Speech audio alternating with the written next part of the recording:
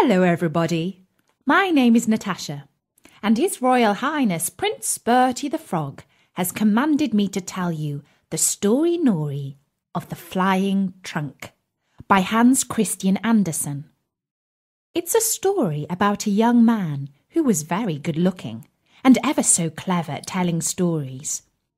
Sadie the Swan, who lives on the same pond as Bertie, says that she would really like to meet him one day.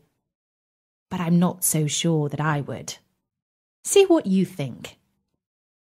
There was once a merchant who was so rich that he could have paved the whole street, and perhaps even a little side street besides, with silver. But he did not do that, for he knew other ways to spend his money. If he spent a shilling, he got back £1. Such an excellent businessman was he, till he died. Now his son inherited all his money. He lived very merrily.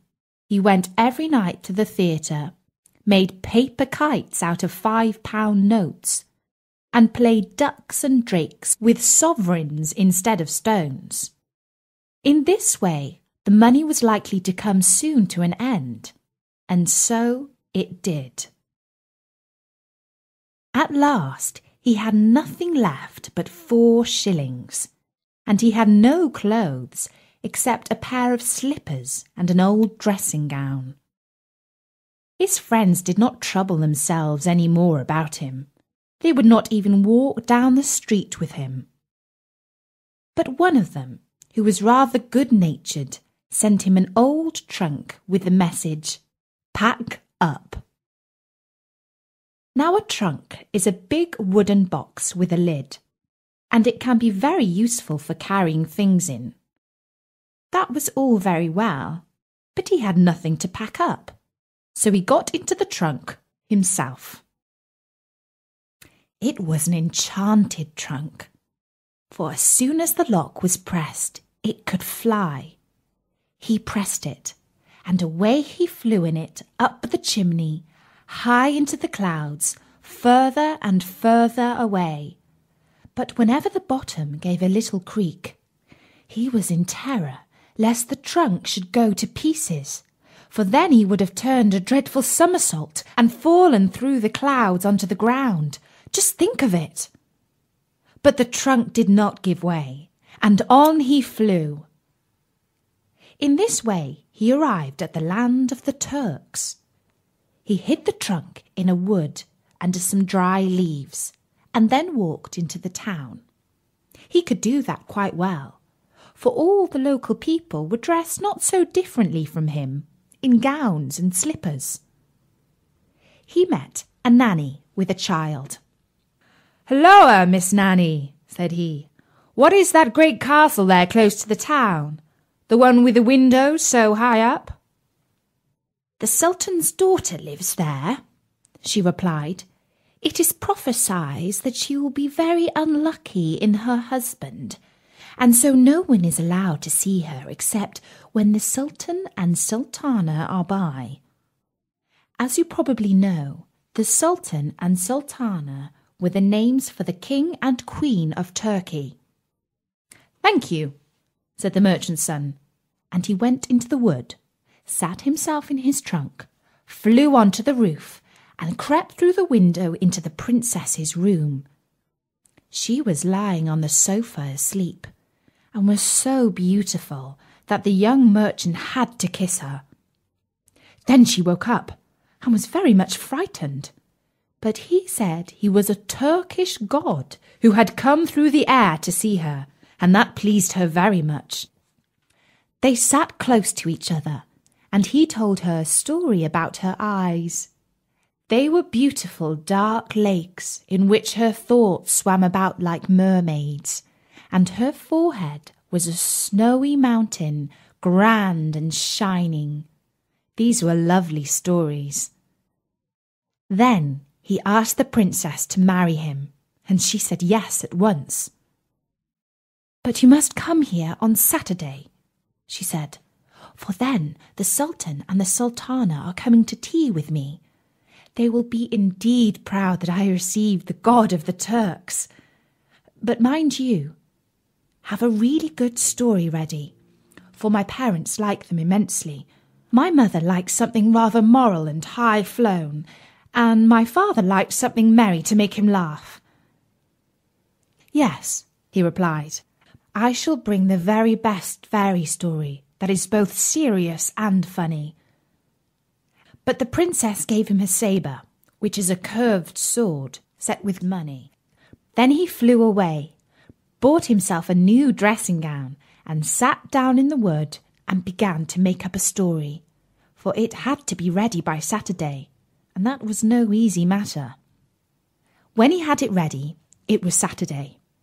The Sultan, the Sultana, and the whole court were at tea with the princess. He was most graciously received. "Will you tell us a story?" said the Sultana, "one that is thoughtful and instructive." "But something that we can laugh at," said the Sultan. "Oh, certainly," he replied, and began. "Now listen attentively. There was once a box of matches, which lay between a tinder box and an old iron pot, and they told the story of their youth. We wooden matches used to be the branches of the green fir trees. Every morning and evening the dew sparkled on us like diamonds, and the whole day long we had sunshine, and the little birds used to tell us stories. We were very rich, because the other trees only dressed in summer, but we had green leaves for our clothes in summer and in winter. Then the woodcutter came, and our family was split up. We have now the task of making light for people. That is why we live in the kitchen." "My fate was quite different," said the iron pot, near which the matches lay. "Since I came into the world, I have been many times scoured clean with a wire brush, and I can tell you, it doesn't feel very pleasant. And besides that, I have cooked ever so many dinners. My only pleasure is to have a good chat with my companions when I am lying nice and clean in my place after dinner." "Now you are talking too fast," spluttered the fire. "Yes, let us decide who is the prettiest," said the matches. "No, I don't like talking about myself," said the pot. The oven said, "I will tell you the story of my life. Once upon a time, on the Baltic Sea, on the shore of Denmark." "What a beautiful beginning," said all the plates. "That's a story will please us all." And the end was just as good as the beginning. All the plates clattered for joy. "Now I will dance," said the fire tongue, who used to pick up coal for the fire with her legs. And she danced. Oh, how high she could kick! The old chair cover in the corner split when he saw her. The kettle would have sung, but she said she had a cold. She could not sing unless she boiled. In the window was an old quill pen made out of a feather for dipping into ink. There was nothing remarkable about her, except that she had been dipped too deeply into the ink, but she was very proud of that. "If the kettle will not sing," said she, "outside the door hangs a nightingale in a cage who will sing." "I don't think it's right," said the kettle, "that such a beautiful bird should be kept in a cage and made to sing for entertainment." "Oh, let us have some play acting," said everyone. "Do let us." Suddenly the door opened and the servant girl came in. Everyone was quite quiet. There was not a sound, but each pot thought he was the cleverest and the best-looking object in the kitchen. The servant girl took the matches and lit the fire with them. How they spluttered and flamed, to be sure! "Now everyone can see," they thought, "that we are the prettiest. How we sparkle! What a light we make! we're so bright and beautiful." But in that moment they were burnt out and the matches were no more. And that was the end of the young man's story. "That was a delightful story," said the Sultana. "I quite feel myself in the kitchen with the matches. Yes, now you shall marry our daughter." "Yes, indeed," said the Sultan. "You shall marry our daughter on Monday." And they treated the young man as one of the family. The wedding was arranged, and the night before the whole town was illuminated. Biscuits and gingerbreads were thrown amongst the people. The street boys stood on tiptoe crying hurrahs and whistling through their fingers. It was all so splendid. "Now, I must also give them a treat," thought the merchant's son. And so he bought rockets, crackers, and all the kinds of fireworks you can think of, put them in his trunk, and flew up with them into the air. Whirr! How they fizzed and blazed!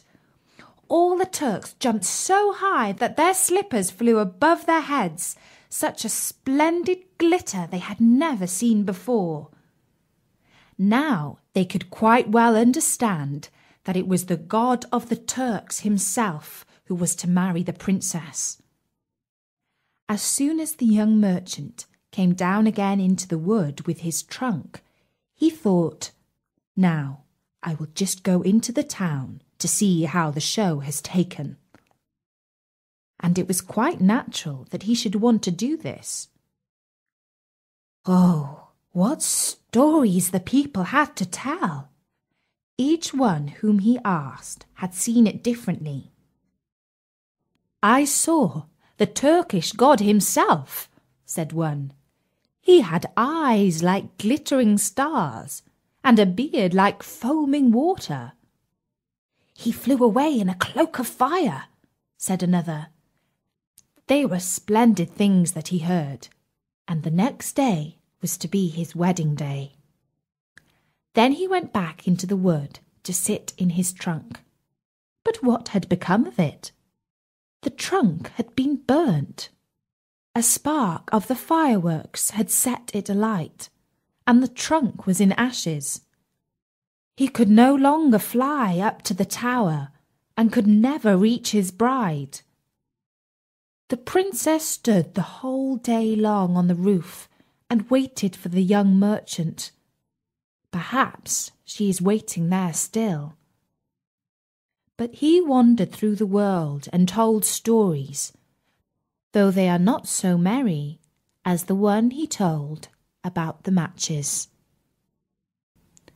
And that's the story Nori of The Flying Trunk by Hans Christian Andersen. If you would like to hear more stories like this one, don't forget to drop by at storynori.com. Bertie has loads more free stories and lots of other interesting things besides. So tell all your friends about Story Nori too. I'll be back with another story. Until then, from me, Natasha, bye-bye.